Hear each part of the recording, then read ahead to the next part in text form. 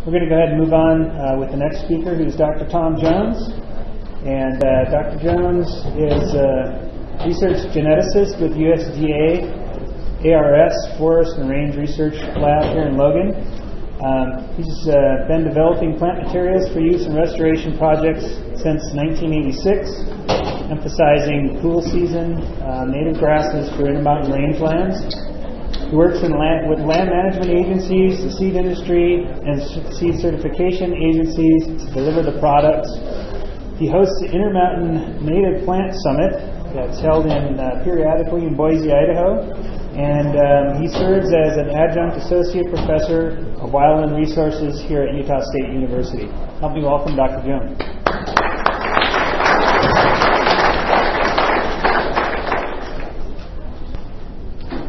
I want to thank the Department of Wildland Resources for the invitation. As Frank mentioned, I'm located at a federal lab and ARS lab here on campus. We have several partners we work with, many of which have already been mentioned today. I just want to give them credit for supporting our research. There are several native plant materials issues that we deal with, and I'll list a few here. One that's already been mentioned this morning is ecological adaptation, but I want to emphasize when we're developing plant materials, this is one of several considerations we must make. One that's very important is that of market. This year, 2007, being a big burn year, there's a tremendous demand for seed. But that demand is not consistent from year to year. And as you can imagine, being on the other end of the industry in the seed production sector, that creates a lot of problems in terms of managing a business. There are issues we need to deal with on these species in terms of seed production and handling. Seed production systems have to be developed. We have to develop a seed that there will be both demand for and is profitable to produce on an ongoing basis. As geneticists, plant material developers, we're interested in the genetic identity of the materials. And this entails the discipline of phylogeography, which is the distribution of genetic variation across geographic space.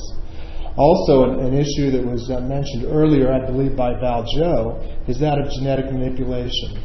In order to develop materials that are actually effective on the land, sometimes we have to resort to genetically modifying materials. Now, I'm not talking about inserting space aliens or anything like that, but some of the species that have been used, for example, crested wheatgrass, we do refer to as aliens. And we do, from time to time, practice selection or hybridization in order to develop better performing plant materials. I try to explain this using the restoration gene pool concept, and you may have already picked up some of the handouts outside the door behind you to my right. If you haven't, there's still some there I'd encourage you to pick up.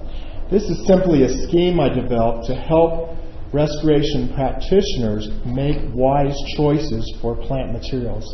I don't pretend to want to make decisions for restoration practitioners or land managers. I think that would be rather presumptuous on my part. However, what I do hope to do is provide these folks options that can help them make these decisions wisely. It can also help them justify their decisions to their superiors so they can feel confident they've made the best possible decision with the resources and circumstances, the cards which they were dealt, as was mentioned this morning. So there are a series of 4 options, each called a restoration gene pool: primary, secondary, tertiary, and quaternary. Now, for some of the uninitiated, the question might be, well, why do we have these seed production issues at all? This sounds like agriculture. This isn't what I'm used to in terms of natural resources. Why don't we just use local material? And indeed, many have championed the collection of local material, producing that seed off-site with the idea of bringing it back to those original lands in those local areas. However, can you imagine what would happen in 2007 if we had planned to do that? No one could forecast the extent and the veracity, it's the wrong word, not veracity, not virtuosity. There's another V word. Vociferous fires that we had this year. And in other words, using the primary restoration gene pool requires quite a bit of advanced planning. As you can imagine, it's also going to be much more expensive than buying seed off the shelf. So this can be a viable option, but in particular circumstances, it won't always work for the practitioner. In such a case, the practitioner may resort to the secondary restoration gene pool.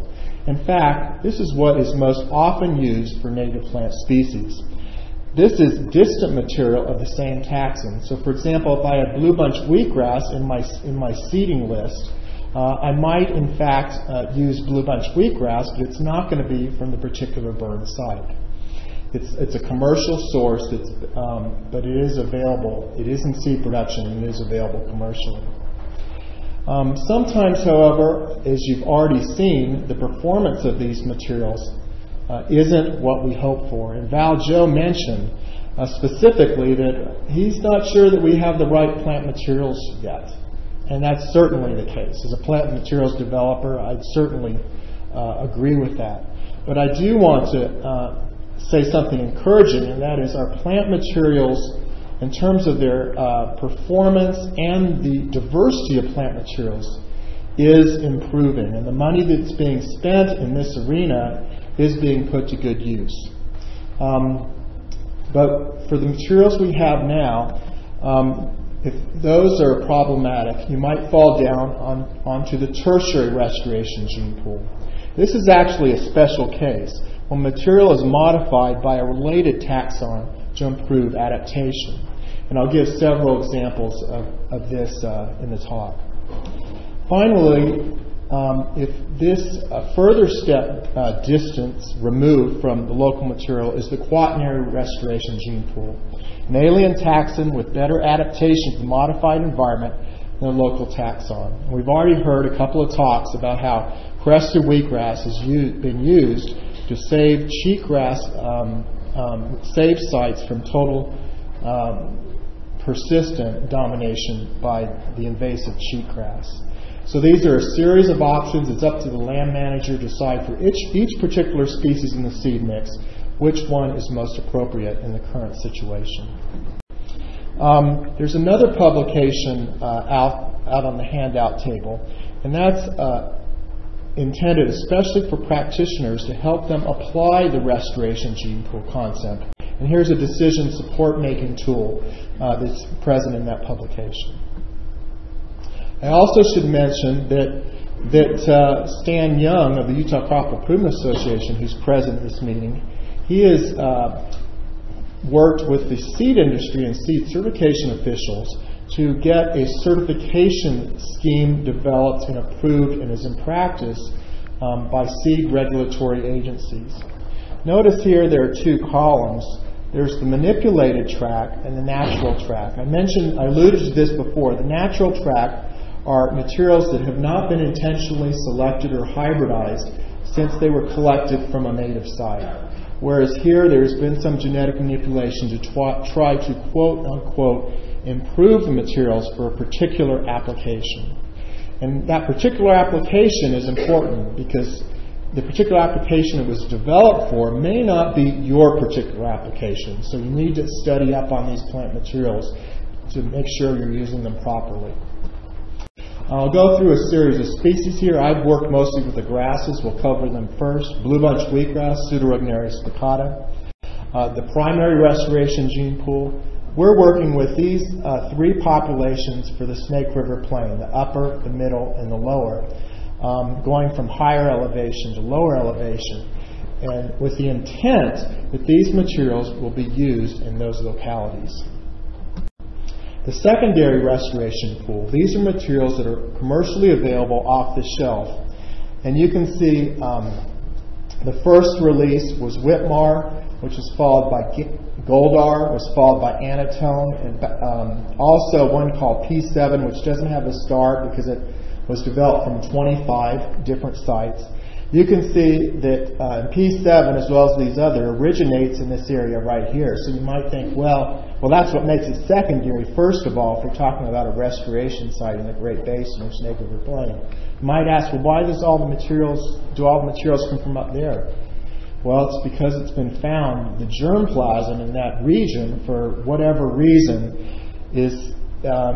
has better performance than other material. And so, but I want to assure you that there's ongoing work to develop primary restoration gene pool material for these areas as well, because there will be a demand for it. A tertiary restoration gene pool. This is where I mentioned that where a related taxon is involved. Well, blue bunch wheatgrass happens to have two ploidy levels, diploid, which is much, much more common, and tetraploids, which are relatively infrequent.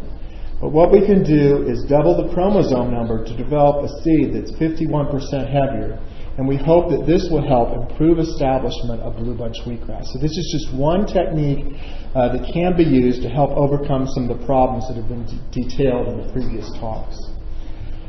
You may know something about blue bunch wheatgrass in terms of its grazing tolerance. Well, it isn't. So, but you can see if you put out a nursery here, there's variation for this trait. Some plants have regrown from clipping, whereas others have not. So this is a trait we can select for. We can develop populations that have improved grazing tolerance and may be more tolerant of mismanagement. So again, I'm presenting this as one of several options. Snake River wheatgrass. This is a native grass with a relatively limited geographic distribution. It's found in the the lower Snake River drainage as well as the Columbia River drainage. It's functionally similar to blue bunch wheatgrass. It's a similar phenology, and it's also bunch grass like blue bunch wheatgrass.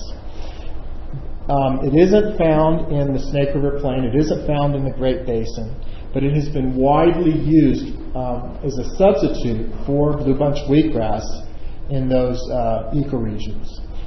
So this is an example of a completely different taxon that's being used to replace blue bunch wheatgrass, and this has occurred very successfully. The one cultivar that's available is C-card. You can see it originates up here at Lewiston, Idaho. Indian ricegrass. This was the first species I started to work on in 1986. Again, the materials here, the secondary restoration gene pool. The first release was Paloma, followed by Nespar, followed by Rimrock.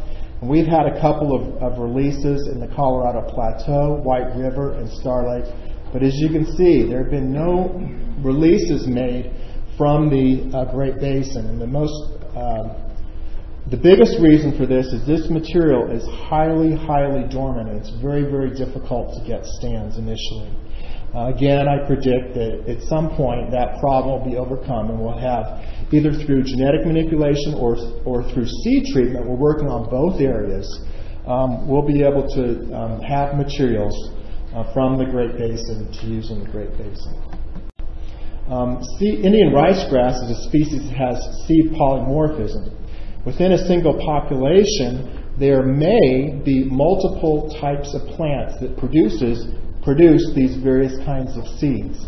So these are genetically distinct plants that produce seeds. In other words, it's like Noah's Ark: jumbo begets jumbo, globose begets globose, and elongate begets elongate. I don't want you to think that all three are produced on the same plant. That's incorrect. What we found in genetic work and phylogeographic work is that these morphs from the same, when collected at the same site, and these were collected from a site in northwestern New Mexico, they are not closely genetically related. And as compared to two globose morphs, for example, from distant sites. So my interpretation of this is these are completely different genetic entities that have migrated from different points and have happened to end up at the same spot, and we've come along and collected them. So this shows the kind of genetic variation you get in a single species at a single site. Squirrel tail. The first species, Elamus multicetus, this is the picture here, big squirrel tail, as well as Elamus otomoides, bottlebrush squirrel tail.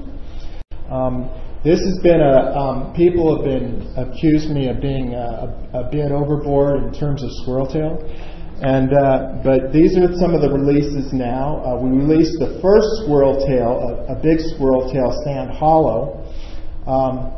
There have been other releases these other releases are all bottlebrush squirreltail. There are three major subspecies: Brevifolius, Californicus, and subspecies Elamoides, and you can see where they're located here. So we're starting to get a pretty good geographic representation for this group. While I have this picture up, I want to emphasize the groups of researchers that are doing this kind of work. First of all, there's the USDA NRCS Plant Material Centers, and they've been doing plant materials work for a long, long time, since the 1930s, basically since the founding of the Soil Erosion Service. And these are located in Aberdeen, Idaho.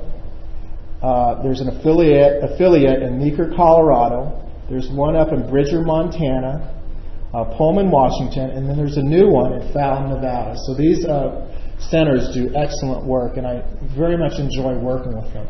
The second group is a joint group between the Utah Division of Wildlife Resources in Ephraim and the Forest Service Rocky Mountain Research Station Shrub Sciences Lab in Provo.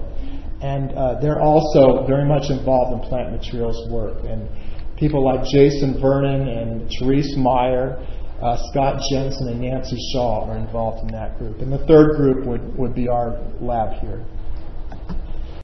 Here's some pictures. This is big squirreltail, Sand Hollow from western Idaho. And here are a couple of bottlebrush squirreltails. Tremendous variation, genetic variation in this group. This is our most recent release. This is intended as a primary restoration gene pool material for southwestern Idaho. This material was collected in the Mountain Home area. Basin wild rye, you're probably familiar with this statuesque bunchgrass. It also has two chromosome races, in this case tetraploid and octaploid, and they're represented by two cultivars on the market. You can see the octaploid area here, and most of the rest of the area is tetraploid, but we do have evidence that the two races are found together in southern Idaho and northern Nevada. Again, we can double the chromosome number and get heavier seeds. And in this case, we've hybridized basin wild rye with a closely related taxon, Lamus triticioides, develop some new materials. I don't want you to think this is weird or anything. Whenever you find these two species together, which you often do, you'll always find hybrids. And so what we try to do is capitalize on things that we see in nature, whether it's selection, hybridization, etc. The bluegrasses, Poa secunda, we have two sandbird bluegrasses here that are available. Again, we call this a secondary restoration gene pool, and unless your restoration project happened to be in these areas. And also what's known as big squirreltail big bluegrass Sherman, which is a much taller type and later in maturity. In fact, you may be interested in knowing is that a lot of people consider sandbird bluegrass to be one of our best hopes for a native against cheatgrass, because in many ways it mimics its phenology. It's an extremely early grass and is done and senesces just like cheatgrass, but it is a perennial and continues to grow the following year. A couple other species which are newer that aren't commercially available yet. Needle and thread, this one's found on sandy sites. It has a lot of issues. I want to emphasize that some of these species are much easier to work with than others.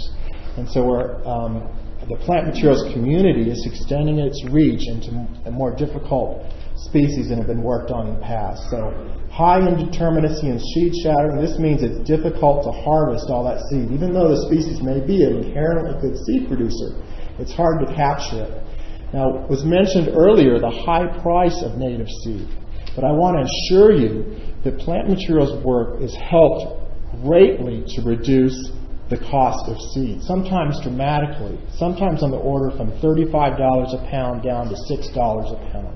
And this is because we've overcome some of the seed production issues. Indian rice grass is an example, and bottlebrush squirreltail is an example.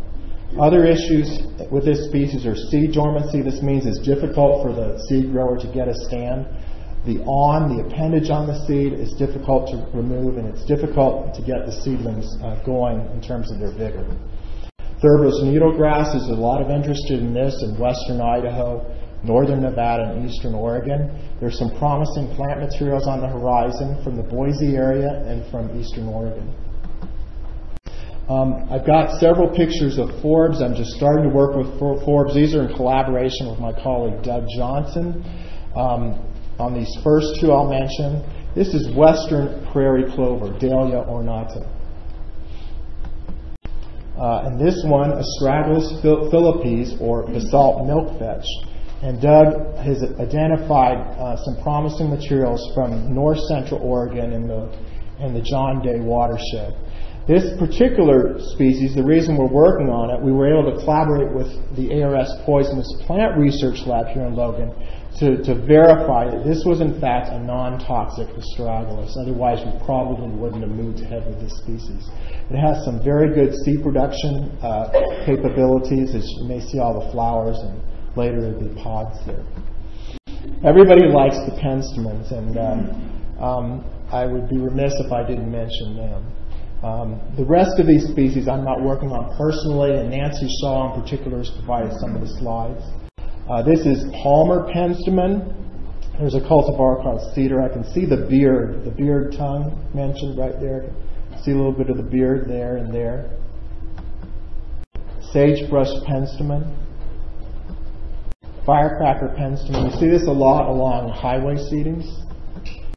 Sand penstemon. Notice here the black plastic mulch. This is used to keep the weeds down, to improve the seed production. This is a big problem. It's difficult to find herbicides that can control broadleaf weeds in these broadleaf seed crops. Globe mallow, Spirelcia species, for example, Monroeana, Glossarifolia, Parviflora. Western yarrow, this is the native forb that's been most widely and successfully used. Achillea lanulosa. But as Bruce mentioned, there's some introduced material on the market. He mentioned New Zealand, so if you want a true native material, make sure you get, if it doesn't have a white flower, it's not native. that could be kind of embarrassing. Here's a seed production field of this. You can see it looks very nice. There's another one right there. I'm not sure what the purple is. Lewis flax. This is an interesting one. This is a native species. You can see the pale blue color here. This is a material from the Shrub Lab and DWR called Maple Grove. But long before this material was available, there was another material on the market called Apar. Notice the color is quite brighter here, but it was found at some point in time that this was in fact not the native species, but in fact an introduced congenitor, closely related species. It has similar ecosystem function. It happens to have much better seed production qualities than the Maple Grove, and so this will continue to be in the seed market. So if you want the native, you need to specify Maple Grove and not Apar. But for those reasons, Maple Grove will be much more expensive than Apar is. Taper-tip hawksbeard. This one and the next one are important for sage grouse. They have that milky latex sap, which attracts the insects, which are good for the feeding of the birds. Crepus acuminata. And also, in the same regard, false dandelion, Agassarus glauca, both composites. Here we have some of the biscuit roots. These forbs, this would be 9-leaf biscuit root, Lomatium tritornatum, and fern-leaf biscuit root, Lomatium dissectum. This again showing the seed production under the black plastic mulch. They use kind of a branding iron to burn the hole and then implant the seedling in the hole. This is Gray's biscuit root. Again, a couple more pictures from wildland sites. Lupins, these are very colorful forbs. Up here we have the silvery lupin, a Lupinus argentius, and here the silky lupin. If you use your imagination here, you can see the hairs, why it's called silky lupin. Buckwheats, Eriogonum umbellulatum. This is sulfur flower buckwheat. And down here, cushion buckwheat, Eriogonum ovalifolium. These forbs are more difficult to work with than the grasses, but a lot of effort's been put into them, and they are going to become commercially available. They will be fairly high priced, at least to begin with, but it's good to see that they're becoming available. Finally, I want to mention our icon for the sagebrush steppe. That is Artemisia tridentata. Unfortunately, I cannot report as good news for sagebrush and the other shrubs as I can for the grasses and the forbs. One problem with sagebrush, it's already been mentioned by Dave Pike in the other room that the wrong subspecies has been used. But this seed is, this plant takes so long to mature and produce seed in a cultivated setting, it hasn't been economically viable to produce it in orchard situations under cultivation.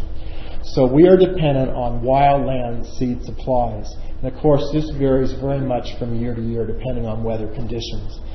Unfortunately, because of the long history of wildfires, much of the germplasm of a big sagebrush has been lost.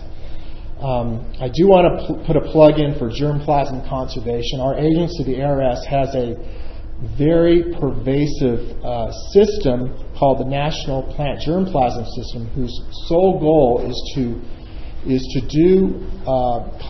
curate collections and do research supporting those collections of genetic diversity, including species, native species such as this. And so we need to get these kinds of materials into this system for posterity. So when we're able, we understand all the tools that have been talked about, the things that we don't understand. When we come to understand them, we will be able to have the germplasm we need to restore some of these sagebrush systems. Thank you very much.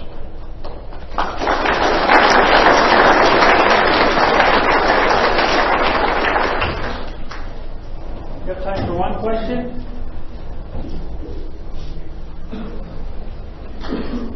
Yeah, go ahead. Yeah, I noticed on there you mentioned Crepus humanatus. Is that seed available? Is that what you're saying? I don't think the seed is available, but research is being done on that species. Okay. And so the research I'm talking about is getting away. There may be some seed available from wildland seed harvest. What these folks are trying to do is to move it into a cultivated setting so the seed can be produced, number one, more economically, and number two, more dependably, so you can get it when you need it. The one thing about that particular species, we've tried to get it quite a bit, and I've been told that it really is not commercially, at this point, commercially viable species because the seed is indeterminate, meaning that it doesn't ripen all at the same time. Yeah, and those are the kind of problems that I alluded to in the talk, and so research is needed to try and overcome those issues if it is to become commercially available. So what I'm saying is it has been deemed important enough to do that research. So hopefully something will come of that research and it will be available. Likely it will be high priced for the reasons that you mentioned. But these problems are being addressed. Can't be sure if it'll pan out, but... Okay, thank you very much.